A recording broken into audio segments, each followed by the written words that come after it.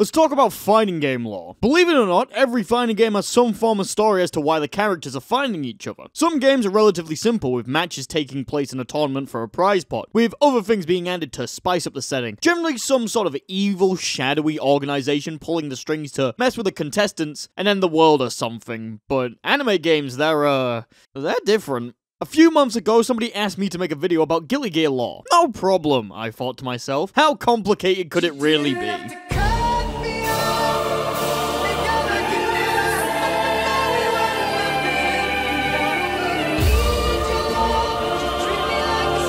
Oh god, this lore's got hands! This might be harder than I thought. If only there was something that I interacted with literally every single day that I could examine and extract the meaning out of, that gives us insights into these characters which the story mode wasn't able to. Oh yeah, the songs have lyrics now. All these bullshit's blazing, still my heart is blazing.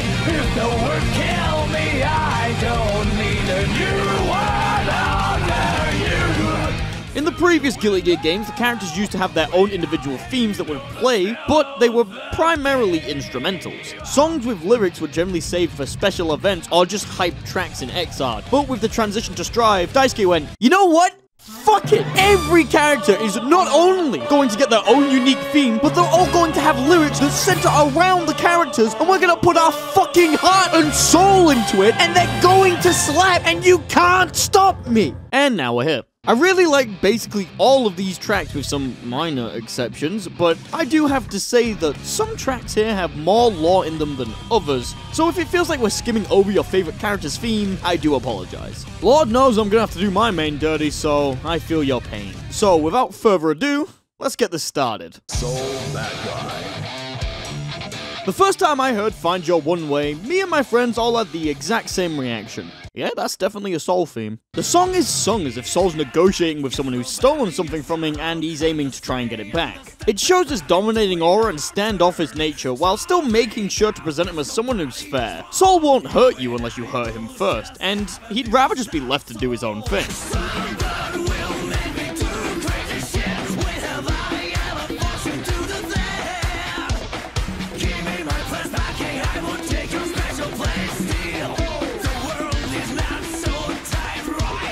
The only other line of major interest in this song is, I'll take the wasteland but I won't be alone. Up until Strive, Soul spent most of his time wandering the ruined earth as a bounty hunter, so he's used to being alone. This line could refer to two different events. In the Xrd story, Soul was taking care of Sin, Kai's child. And maybe through this his bond with Kai, Sin, and Dizzy has grown stronger, and he knows no matter what happens, he'll have somewhere to go where he won't have to be alone. Alternatively, this line could be referring to Arya, Soul's significant other, through Jako, who's traveling with Soul at the start of Strive's story. After hundreds of years, maybe he's just happy to be with his wife again. Who can say? Kai Keys. Despite being the most vanilla character you can get in Guilty Gear, Kai has a lot to do with lore and events in the entirety of the Guilty Gear franchise. For context, Kai was the best knight in the Holy Order when humanity was at war with the Gears. Through the events of Guilty Gear XX, he meets his wife Dizzy and they have a son called Sin. Dizzy is a gear which makes Sin half a gear. Now, this man just spent years killing his wife's race, and now he's not only married to a gear, but he has a gear child. Roar of the Spark is basically about that. Kai's entire worldview has been flipped on its head after meeting Dizzy, and on reflection, he's feeling pretty depressed about it. But he decides to stand strong and face the world that he helped create, and move forward with this newfound knowledge to make things better for everyone else. Under the same empires, never stop, just go. I don't care how many more gotta get. Here in the pale fire, I'm going out where I can. I hold my path will be. I can't light for someone to follow. He's taking his role as king seriously. He's moving past the scars he's taken, and he's ready to lead people into a brighter, more peaceful future. May. May is one of the members of the Jellyfish Pirates, a crew of orphan girls run by Johnny. Since he basically adopted all of them, he sees them as his children, and most of them see him as their dad. Most of them. You may not know this, but May has a massive crush on Johnny. Basically, all of the events she partakes in during the Guilty Gear timeline have something to do with her wanting to impress or protect Johnny. She knows it's weird that she's got feelings for her surrogate father. The first verse and pre-chorus even sound like her trying to take advice from other people to get over Johnny. Over time.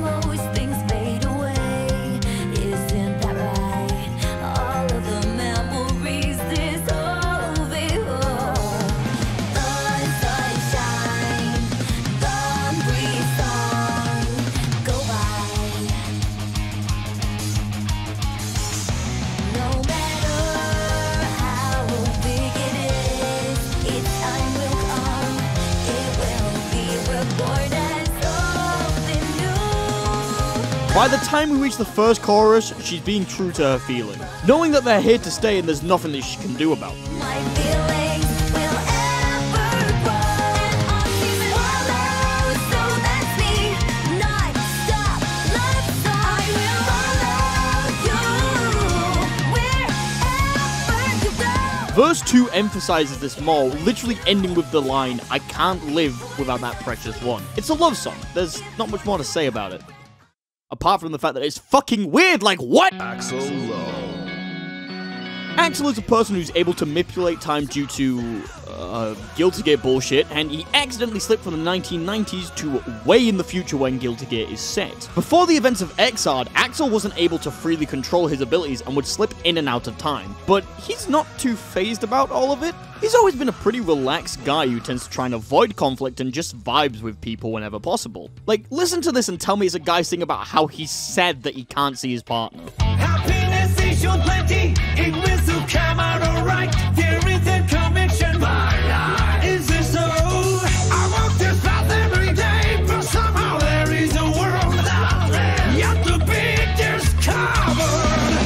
The song does have a neat narrative arc to it as well. In the first verse, Axel is talking about how his days are different from others due to time moving differently. He repeats the line, "It's like my time is frozen still," which can be taken as him feeling disconnected from the world around him, or you could take it literally as it's him being trapped in a frozen piece of time. If we do decide to take that line literally, however, the bridge before the final chorus shows us Axel breaking out of his frozen time and learning to finally take control of his powers.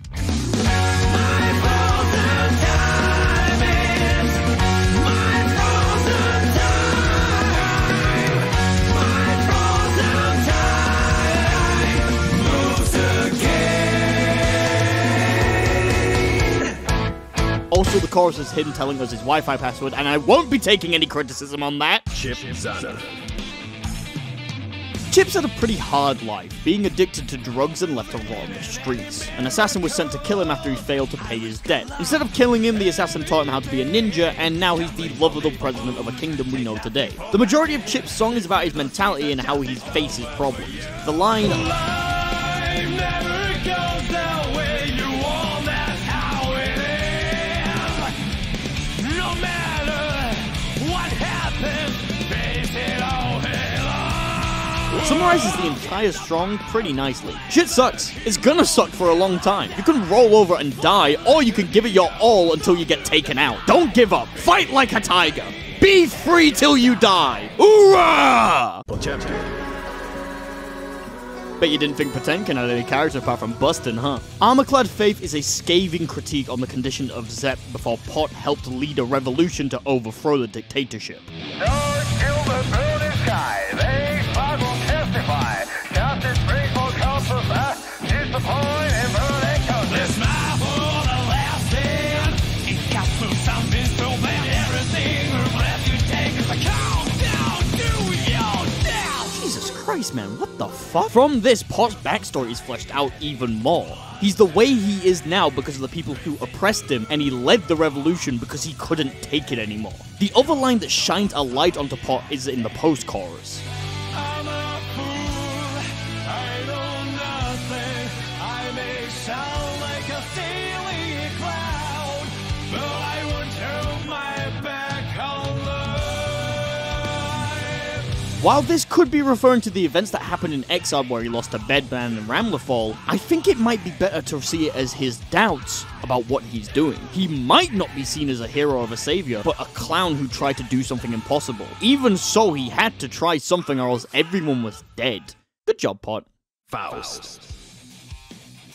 Oh boy, okay, so this one is extremely complicated. The song is somewhat of a mess coherently. A lot of the things being said in the verse are hard to hear, and it's as if they're being mumbled or whispered to you. There's also several points in which more than one voice is singing the lyrics as if they're in conflict going through his brain or soul. Faust is kinda going through it in stride. So a lot of this seems to be reflecting the conflicts he's going through. He's a miracle healer who saved the lives of countless people, but before that he was a psycho murderer who lost it after the death of one of his patients. He's upset that he can't save everyone. The song jumps around in a chaotic manner, even getting eerily cheery at some point as if he's trying to mimic how he was in XX and Xrd, until eventually we hit the bridge, where there's a sense of clarity.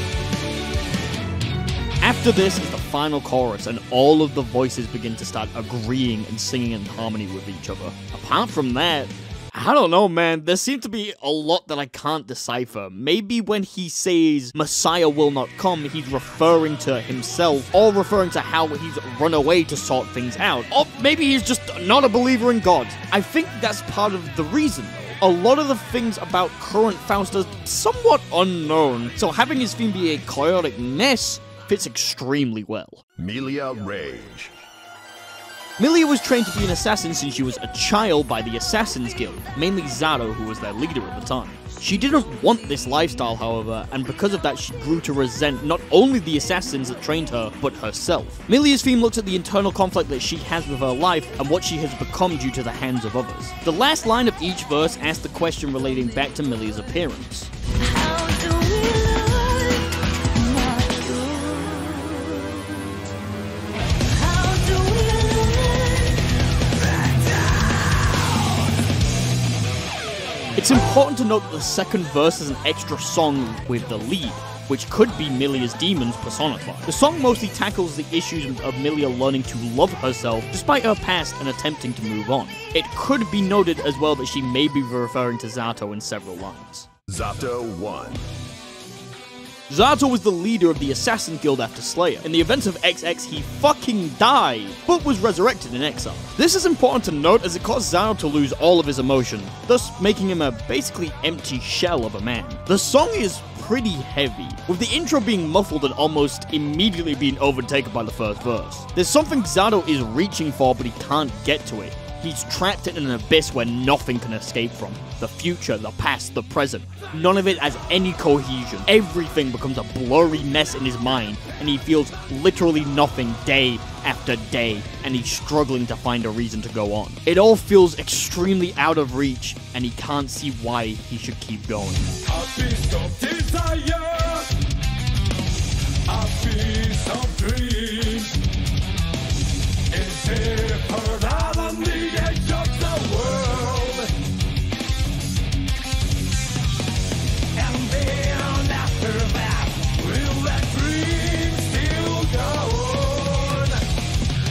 I hope that it's not the end of sorrow and joy. When he doesn't know what to do, he just recoils inwards, letting Eddie lash out for him and drowning everything in darkness. The whole song is basically another internal struggle for his desire to feel again and struggling to find a point to go on. Now, there's a few tracks in Strive that do something pretty clever that could only really be done in a fighting game. Zato's theme is really long, like really long. So long, in fact, that it's impossible for players to hear the entirety of it in a normal match. But if you take the time to just sit and listen to the theme, you get this absolutely beautiful verse. I once had some sweet memories. Each world remains all the same. How can I remember those moments, sweetheart? Tell me.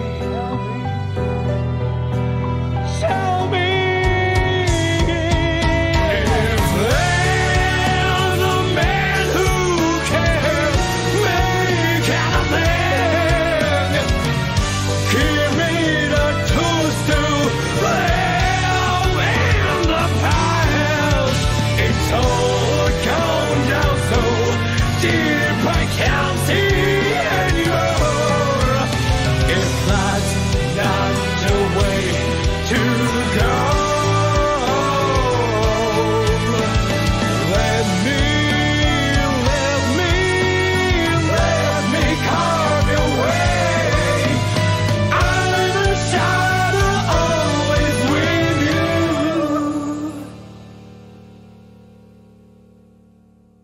Fucking chills, dude.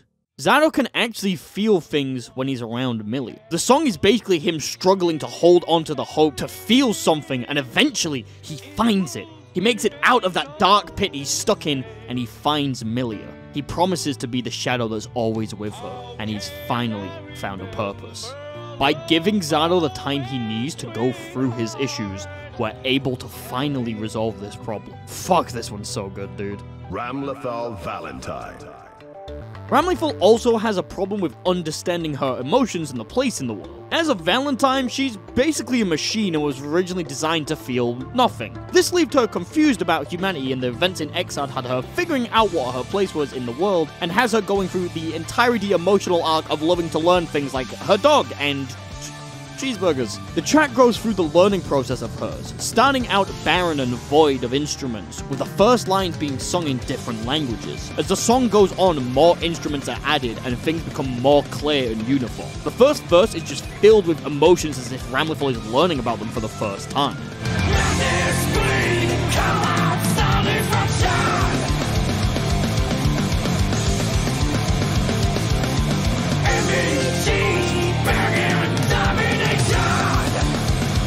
After the first chorus, the song gets faster and more chaotic, as if learning more things is causing her to become more and more confused. The world isn't like what she was programmed to believe, it's completely different. After some deliberation, she realizes that the world is perfect as it is, messy and confusing. She's happy being a part of it.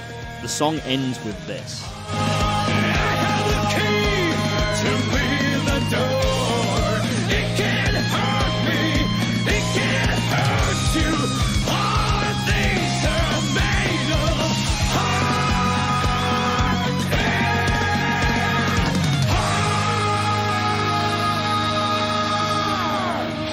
The world can be painful and confusing, but it's made of love, and she understands that now, and she wants to show it to people. How beautiful. Leo Whiteman.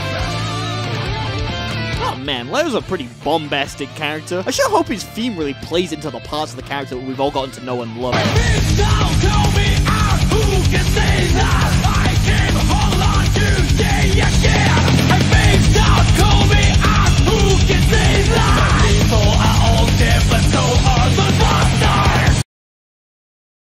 Oh! Leo is one of the kings of Illyria, the kingdom that Kai is also a king of. He was part of the Holy Order and fought alongside Sol and Kai in the Crusades. Hellfire is about how he's led countless men to their deaths and has fucking Survivors Guild. It's basically an extended panic attack in the form of a song. There's lines where Leo is trying to reason with himself that he had to do it and he should live on for the other people that died due to his actions. He literally asks for forgiveness several times, hoping it will make him feel better. Does it work? Fuck no! He sees himself as a coward, a shepherd leading lambs to the slaughter, and nothing he says helps him rationalize it out. So what does he do?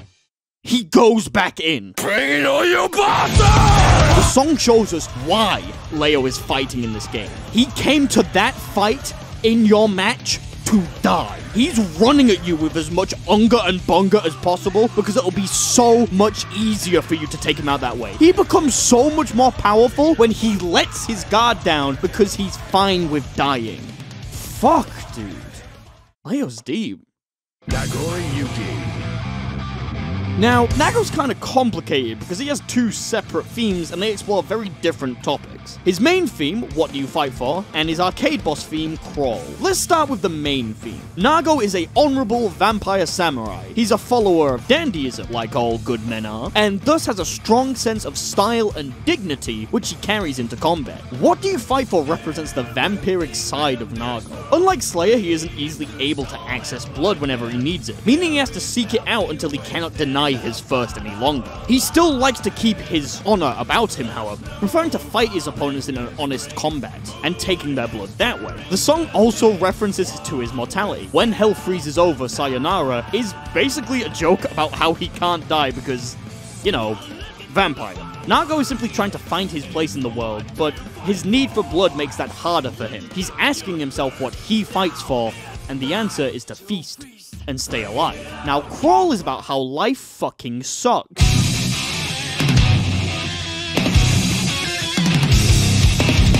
In the story, Nago became the servant of Happy Chaos, and he resents him greatly for it. He was literally locked underground for several hundred years, for fuck's sake. He's allowed to be pretty pissed off about it. Because of this, he doesn't get to choose his own destiny, and he has to listen to Happy Chaos' commands for the entirety of Strive's story. He hates this and wants to rebel against it. The thing he wishes for more than anything right now is a peaceful and normal life. He could roll over and let Chaos do whatever he wants without any restraint, but then he'd just be a pawn, and he doesn't want that. So, he's gonna use every bit of his strength to resist, to fight back.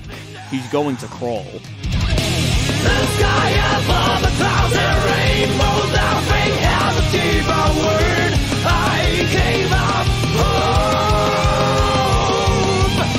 but I'm not going to be lost to my heaven if this is hell. I'm gonna crawl. I want the freedom of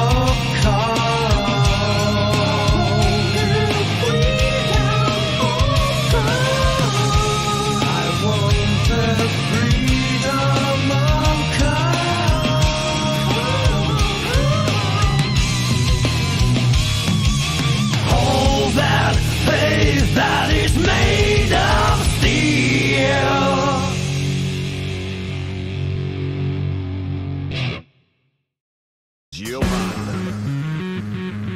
Geo is part of the American Defense Force. Her role in the story of Strive is to make sure the president doesn't die. Her song is about how she doesn't want to be involved with what's happening. She's got a job to do, and she's here to do it. It's nothing personal, just forget she was ever there and move on with your life. Honestly, the fact that she doesn't want to be part of anything might explain why her theme is pretty different from everyone else's. While most of the themes in the game go for a heavier rock aesthetic, Geo's theme just sounds like the Beastie Boys. That's it. I wish I had more to say about it, but apart from the possible horny posting in the song, she literally just tells you, politely, to fuck off. Anji. You know, a lot of these songs are about people's beliefs, their past, their mentality.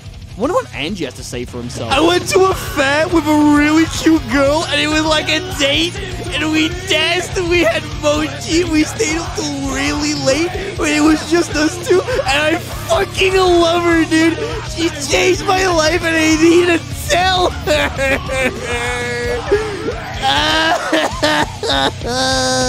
Now, technically the song could be interpreted in other ways, but fuck you, okay? It's cute to think he's singing about Baiken. It also gives this line a really cute meaning.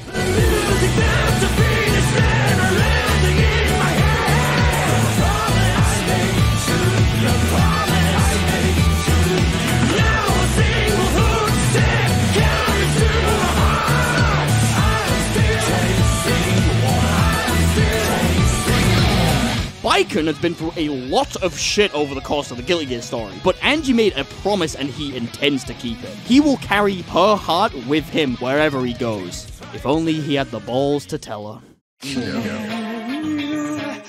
Ino has been the main antagonist of the Guilty Gear series since XX, having the ability to travel through time, similar to Axel. She attempts to stop the blank future by altering a past and splitting the world into different timelines. If you're wondering why I'm not going over the entire lore of Guilty Gear, blame this bitch. Ino's theme is basically the reverse of Axel. She's able to control her powers from the start, but instead of being optimistic about the future, she's pretty pessimistic about everything. She's able to see the loveliness of the world. She sees everything, but she doesn't feel like any of it matters if she can't change the future. She doesn't know if reaching her goal is even possible, and if it does happen, then what?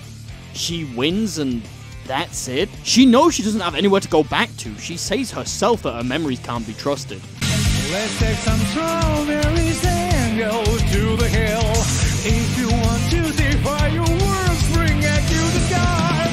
The pictures in my head tell me a lot of stories. None of this is real. In the end of the song, Ino just hopes that even if she does fail, her death will be the catalyst to a bright new future.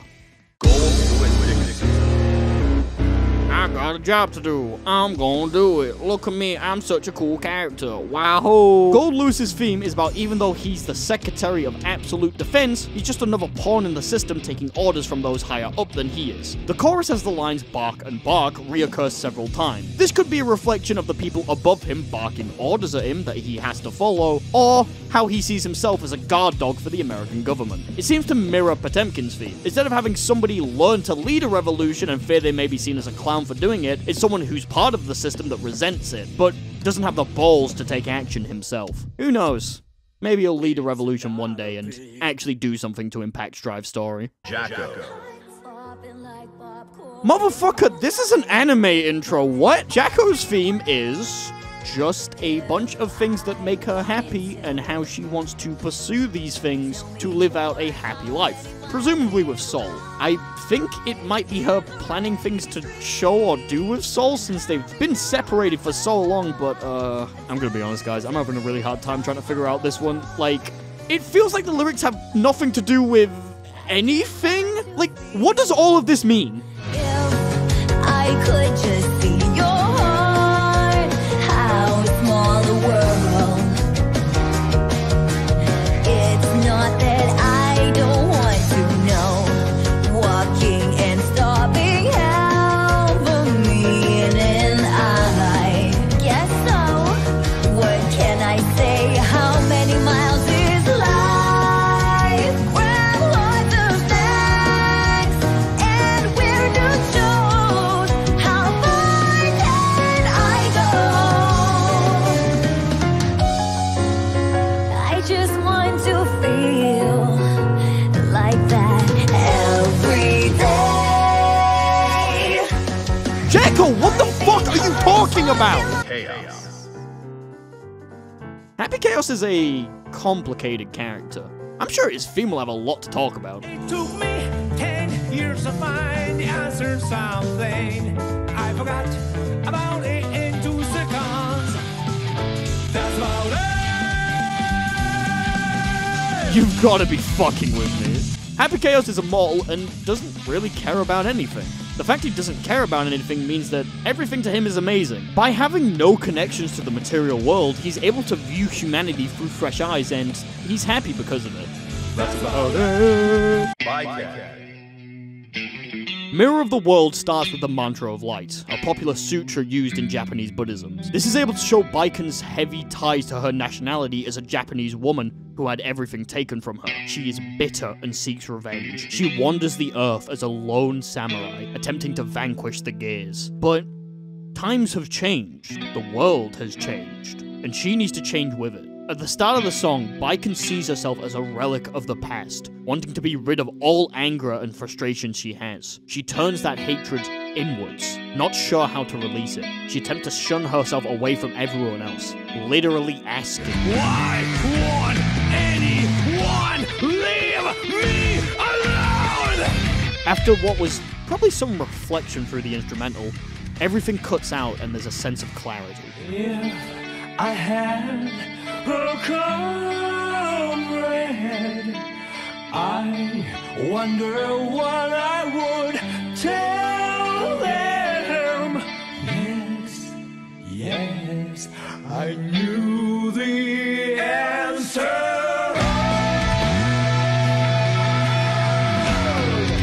Holy fuck, she's singing about Anji. Oh my god, she's singing about Anji! He fucking did it! Let's go! Let's fucking go! Yeah! By gaining a comrade, Anji, she's able to get rid of her vexations and learns to move past them. She aims to become a mirror of the world. She wants to reflect back onto people the kindness and support that they've given her. She moves to be a better person, and it's all thanks to the people who loved and stayed with her. How cute. Testament. Testament's theme is weird.